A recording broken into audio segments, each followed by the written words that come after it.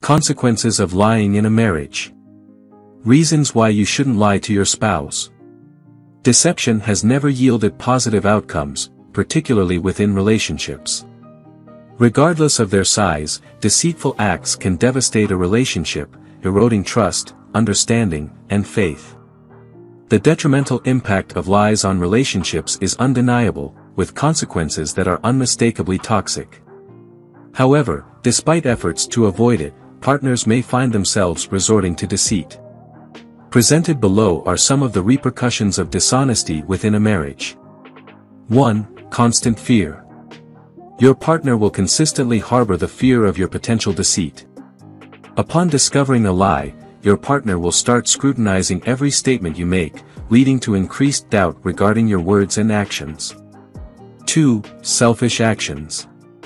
By lying, you're prioritizing your self-interests, revealing a selfish aspect of your character. This behavior suggests a lack of genuine commitment to the marriage, which can make your partner feel unloved. 3. Respect. Lying within a marriage indicates a lack of sufficient respect for your partner. This absence of respect presents a significant issue in the marriage, as respect forms a crucial pillar of any relationship's foundation. 4. Unbalance. When falsehoods permeate a marriage, it becomes challenging for both partners to uphold equilibrium. Balance in a relationship entails trusting and comprehending each other while also considering individual preferences. 5. Covering up lies.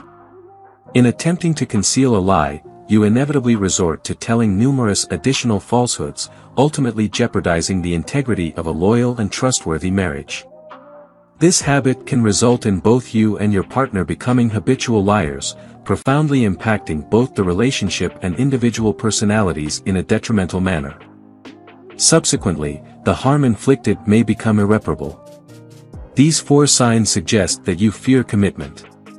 Why do you run away from commitment? For some individuals, embracing the notion of seriousness in a relationship can be challenging. Not everyone readily accepts the concept of commitment. Do you find yourself in this category? Scroll down to discover from these 4 signs whether you exhibit commitment-phobic tendencies or not. 1. You sabotage your own relationships. If you find yourself picking fights or creating conflict when everything seems to be going well, it indicates that you may be sabotaging your relationships. This behavior often stems from a fear of commitment. Feeling uneasy when experiencing happiness suggests a fear of the unknown and a discomfort with being content. These actions reflect a fear of commitment, where one feels overwhelmed by the sense of losing control. 2. No staunch reason why you don't want to commit. You may have 2 distinct reasons for not wanting to get married. Firstly, you might hold a set of ideals and not believe in the institution of marriage. Alternatively, you could be averse to commitment due to various factors. This aversion often stems from witnessing numerous breakups, experiencing a troubled relationship between your parents, or having your heart broken in the past. Sometimes, you may struggle to articulate the exact reason when asked, as there may not be a clear, logical explanation for your reluctance to enter a committed relationship. 3. You avoid sharing your feelings.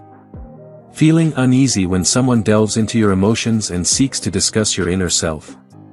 This discomfort may stem from a fear of commitment, where you resist forming emotional connections with others. Vulnerability isn't something you readily embrace, so when faced with such situations, you feel threatened, your defenses go up, and you instinctively withdraw. 4. You reject people based on silly things. Initially being attracted to someone but then rejecting them for trivial reasons, such as having a sharp nose, round toenails, or eating salads with mayo, indicates a fear of commitment. When you focus on superficial factors as a relationship progresses, it suggests an underlying aversion to committing to a deeper connection. Pros and cons of being in a relationship. If you're considering proposing this Valentine's Day or have recently experienced a breakup, here's something for you to ponder. Proceed with caution, as it might either uplift or sadden you. Presented below are the pros and cons of being in a relationship, which may mirror your current state of mind. Feel free to scroll down and share your thoughts in the comments section. Pros. Someone is always there for you. Having someone you can turn to for anything, to discuss your problems, holds significant value. This aspect stands out as the most compelling reason for being in a relationship. Reassurance. Frequently, we experience complexes when we're alone. Receiving words of reassurance from someone who isn't a parent or relative can be beneficial.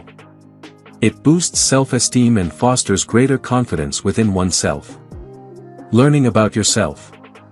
Regardless of how well you believe you understand yourself, spending time with another person and confiding in them often reveals aspects of yourself that were previously unknown.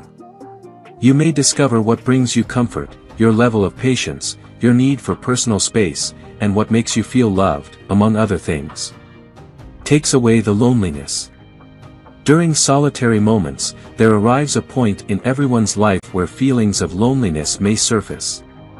You yearn to be part of a couple, like the ones you see on hikes, or the affectionate duos sharing conversations over hot coffees. You desire someone to call your own, especially during occasions like Valentine's Day when the world celebrates love. However, these feelings often dissipate when you're with someone. The presence of a partner provides a sense of security and triggers a comforting feeling, knowing you have someone to hold and confide in. Cons. Constant reporting. In many instances, partners may abruptly request your whereabouts. Where are you? How long will you be? When will you be back?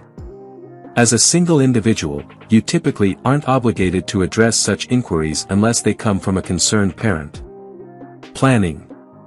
When considering dining out at a restaurant or cafe within a relationship, the decision is no longer individual. It requires coordination and joint planning. For individuals who are dedicated to their work and seldom venture out, the added pressure of arranging outings with their partner can become a source of stress, as it becomes obligatory. It gets difficult to meet a single friend. As a single individual, you have the freedom to meet anyone you choose. However, in a relationship, particularly if your partner is insecure or jealous, meeting a friend of the opposite gender requires careful planning and consideration of reasons for the meeting. No more flirting. When you're in a relationship, you're generally expected to refrain from flirting and freely admiring others around you. If your profession entails interactions with attractive individuals, it's important to communicate this to your partner and ensure their understanding. Conversely, as a single individual, you typically have no such concerns. If you enjoyed watching this video, don't forget to like, subscribe and turn on the notification bell, so you don't miss any new videos. Let us know your thoughts about this video in the comments section down below and feel free to stay and enjoy it until the end. Also make sure to check out our next highlighted video and we will see you next time. Thanks for watching. Please like, share, and subscribe.